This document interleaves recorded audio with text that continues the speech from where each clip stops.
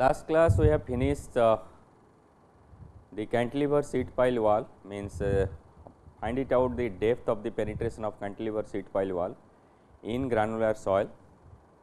The solution has been calculated how to find it out this depth of amendment of cantilever sheet pile wall. Now, there is another one method is called approximate method.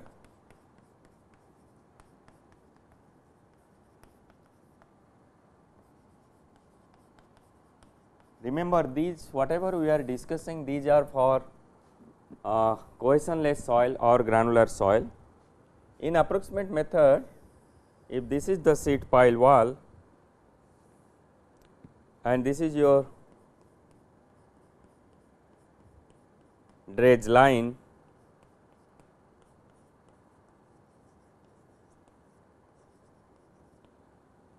and this distance is d, let us say this part is your retaining of soil,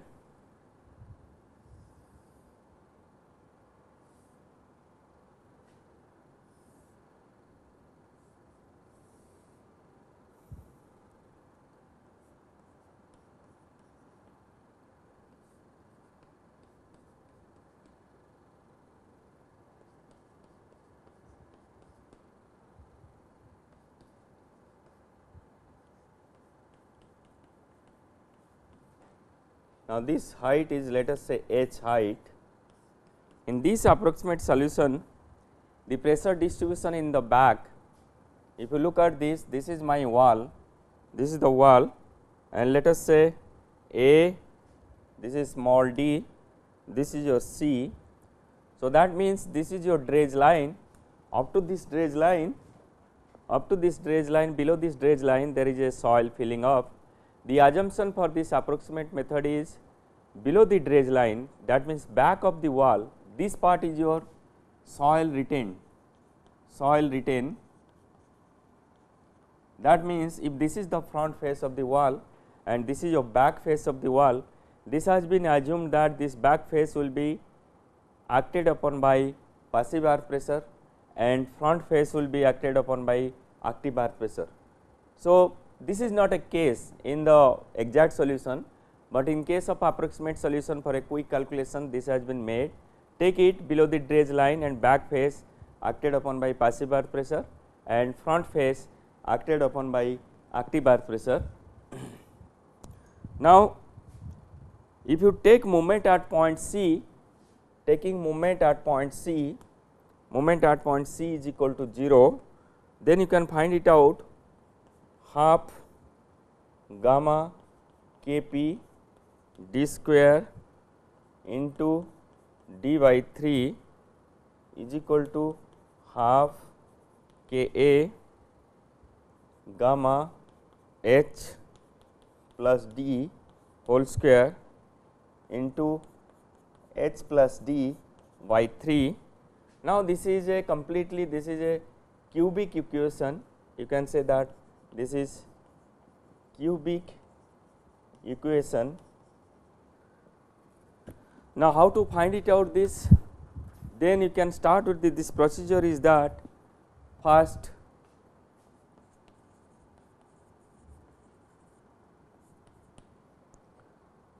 sketch the given condition, sketch the wall and other conditions, then find Ka and Kp, that means active and passive earth pressures. Also compute distance A resultant Ra, and its location y bar. If I say total forces is coming, resultant is somewhere else here Ra, how far it is distance from this y bar of distance A, means you can find it out what is the y bar, then you can find it out how much is your y bar. Then find the in this case put the value of y instead of d, you can put the value of y and find it out by trial and error, find it out the value of what is the value of d. By approximate value you can put it what is the value of d. Approximate method, as I said, it has been assumed one side of this below the dredge line, this has been assumed acted by passive earth pressure, that means back of the wall. If this is my wall, this is the wall, so this is the back of the wall, it is acted upon by passive pressure, and front of the wall acted upon by active, because it retained in the soil mass. So, taking moment at point C, m is equal to C is equal to 0. So, we are getting a cubic equation. How to solve it? The procedure, first you draw this case the wall and other conditions, that means soil parameter, write C phi, what are the parameter, what is the height of the wall above the dredge line. Then once you get it, find the Ka and Kp, depending upon the phi value you can find it out, earth pressure Ka and Kp, active as well as passive. Then find it out from the Ka gamma d, Ka gamma h plus d, where is your resultant earth pressure is acting, and the distance of y bar. Then once you get y bar, then put this value trial and error, you put this and you will find it out d. Once you get the d, you find it out L is equal to h plus d, that means total length of your wall will equal to h plus d. Now, these are the two methods, one is your whatever we solved last class, one is your actual method and other is your approximate method. Generally design engineer they use sometimes this approximate method for quick calculation to know what is the length of this wall they are supposed to provide. Now, we will solve a typical problem of this cantilever retaining wall in granular soil, whatever we derived last class. So, now we will solve a typical example problem. So, this is the given conditions, one is example.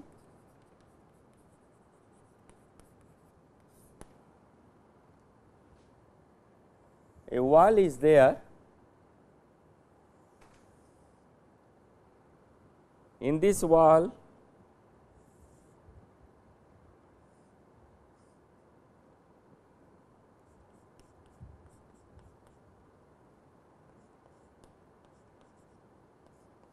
this is your distance d is supposed to be find it out. Now, one side it retains soil. Now, water table is lying, water table symbol generally we provide in this way.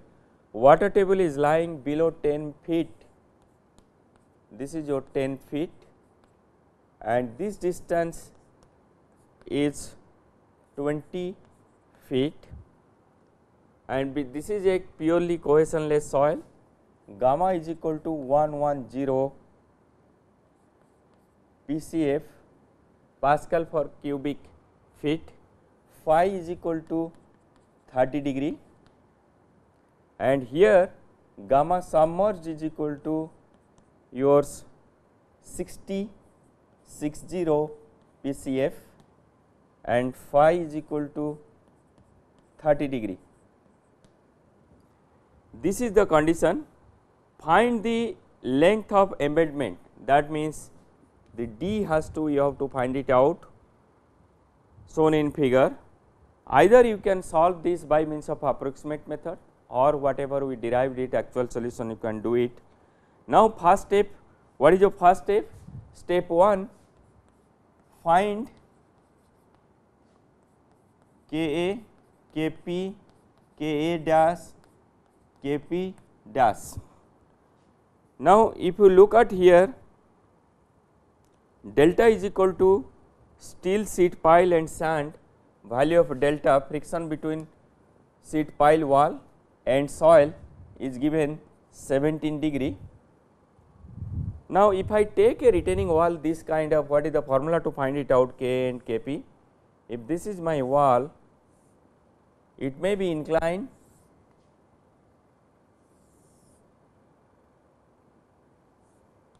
So, this is your beta, this is your rho, and this is alpha, and this is PA, this is your delta. Now, with this, what is the formula for Ka and Kp? Ka is equal to sin square alpha plus phi divided by sin square alpha sin alpha minus delta into 1 plus root over of sin phi plus delta sin phi minus beta divided by sin phi minus delta sin phi minus delta into sin alpha plus beta and this whole square. Now, if you look at here in these conditions, this is plane, that means in this condition beta is equal to 0, then what is about alpha? This alpha, if you look at this alpha is straight vertical, that means this alpha is equal to 90 degree. And what is about rho? Rho value is a failure envelope, rho value we have not taken it here. And what is value of delta? Delta is equal to 17 degree, phi is equal to 30 degree, Now, if you find it out with alpha, beta, if your terms are delta, alpha, beta, now Ka is to be find it out, which is equal to 0.299, as the soil value is same for both the sides. So, Ka is equal to Ka dash. Similarly, for Kp, if I say to find it out the Kp, now I can change with this equation. What is the value of Kp? Kp is equal to sin square alpha minus phi, and this is your sin square alpha plus delta, and 1 this is not plus, this is your minus root over sin phi plus delta sin phi plus beta, now sin alpha plus delta sin alpha, this is not phi, it is earlier alpha plus delta, now sin alpha plus beta. This is the value of, this is the derivation of Kp. Then putting this value we can find it out, Kp is equal to 5.385, which is equal to nothing but Kp dash. That means first step you sketch and you find it out Ka, Kp, Ka dash, Kp dash, because these are all your earth pressure values, active earth pressure. Ka and Ka dash, as I said earlier, if the soil conditions are same, that means Ka is equal to Ka dash. Now, K dash is equal to Kp dash minus K dash, which is equal to 5.086. Now, gamma dash Kp dash minus K dash, which is equal to, let us say C, which is equal to 0.31. Now, if I draw the actual pressure distribution diagram, how it looks, as we have explained or derived yesterday, this is my wall. Now, there is a water table is somewhere else here. So, actual pressure distribution diagram will be, this will go in this way, then it will go somewhere else, then it will go in this way. Now, you have to find it out the area, how to calculate this earth pressure value, unless otherwise you do not find it out the area, how do you calculate? You know the K and Kp. Now, we can divide it into number of parts, number 1, then put it number 2, then put it number 3 like this, and this is your distance, say point A. At point O it rotated, this is a distance a point A. Now, next step is your step 2, find A, RA and Y bar. A is your distance, A is equal to distance below the dredge line where it rotates some points, that is a point of rotation, and now that is your point of rotation, and Y bar RA is equal to your resultant pressure acted, somewhere else here resultant pressure acted at a distance from here, this is your how much it is your Y bar. Now, calculate A Y bar. If you go back to previous whatever we have derived, P A prime is equal to K A gamma H1 plus K A prime gamma submerged H2. Now, this I calculate 0.110 into 10 plus 0.06 into 10 into 0.299, which is equal to 0.51 KSF. Now, if you go back to last class derivations, I have derived the how to get your point A value. A is nothing but is your P A prime divided by gamma submerged Kp dash minus K dash, which is equal to your 0.51 by 0.31, which is equal to 1.65 feet. Now, we got this is the value, P A dash, this is how much it is coming 0.51, the distance we got it your 1.65, this is your next step. Now, find it out what is the value of resultant RA.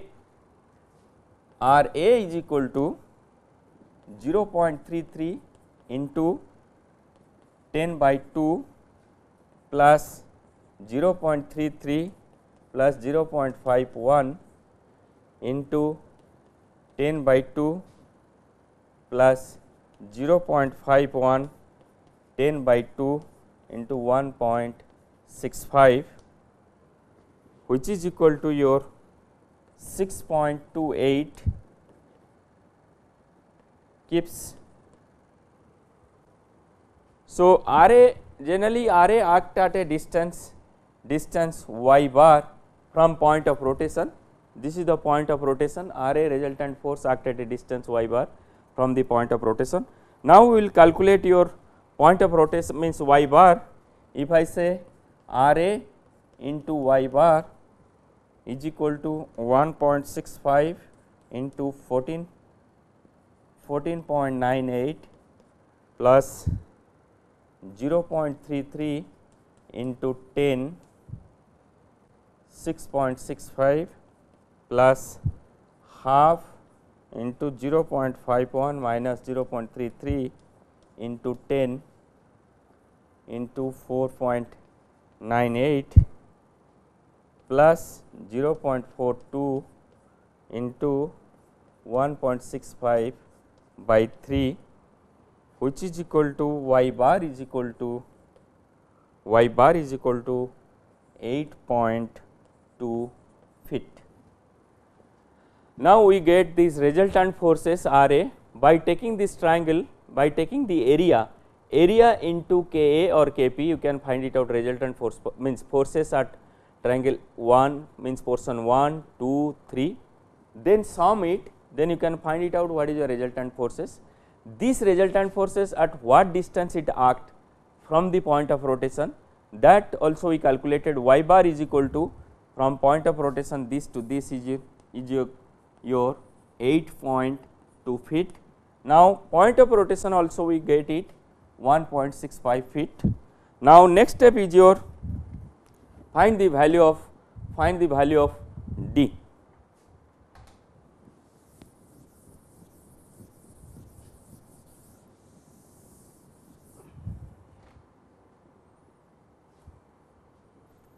Now, if I say this is my Pp dash,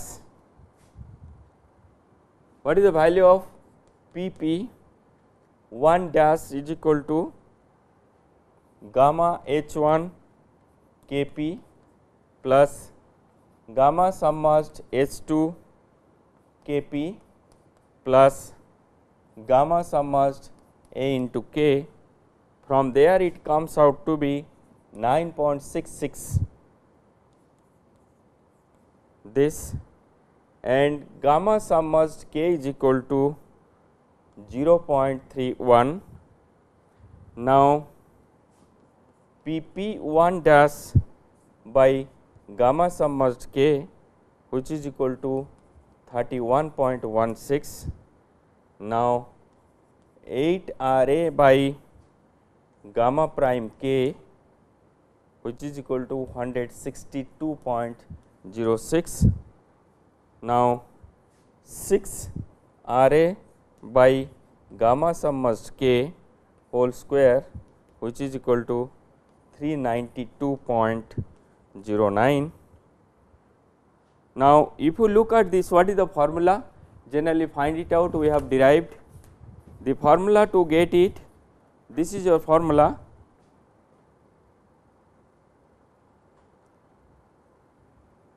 Now, also we can get it 6 Ra y bar Pp dash plus 4 Ra whole square by your gamma submerged K whole square. This is your 327.00. Now, if I put the equation y fourth plus y q, this is the terminology I have calculated from here, then 31.2 minus 162 y square minus 5781 y is equal to 32,700. This has to be solved by means of trial and error, means write y, then y fourth, then 31.2 y cube, then 162 point y square, then minus 5.781 y, and this should be your 32,700. If I put the value of, because this is a trial and error, you can consider value start with a value, initial value by assumed value, see how far it is from your, it should be equal, because this is a fourth order equation, it should be equal, how far it is varying from this. Let us start with the value of 14. Now, with this value of 14, you can calculate y fourth, y cube, this you can calculate, approximately it is coming 11,342. Now, with this 11,342, if I take another value of 15, y is equal to 15, then you calculate all other parameters as it is given. So, this value is coming approximately 32,760. How this has been calculated? This has been calculated based on your approximate solutions. That means, you have to start with your particularly y, any value of assumed value of y. Once you have taken is 14, then you can say that it is less than this, then you increase to 15, you see that how much it is coming. It is slightly larger than this. So, it will come between 14.98 or 14.96, this range it will come. Now, once you will get the value, let us say y is equal to 15, let us say y is equal to 15 feet. Now, we can get it d is equal to 15 plus 1.65, which is equal to 16.65 feet. Now, as I said, this is the value of D, we are getting 16.65 feet from the example. You have to use the factor of safety, that means increase between 20% to 40% value. Let us say 30% increase, let us say 30% increase, that means your D prime is equal to 21.6 feet. D1 means, as I said earlier, the D value to be whatever you get the D value, with that D value you increase a factor of safety 20 to 40%, we have taken 30%.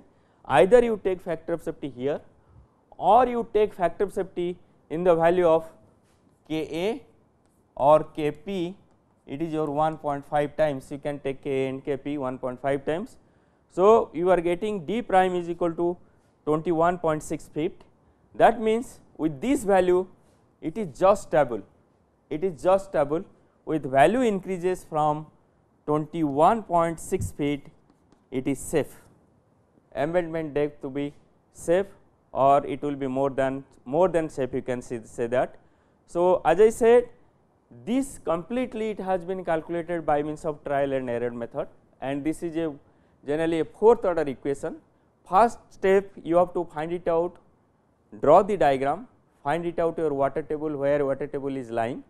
Once you get your water table, find it out value of K and Kp the way I calculated.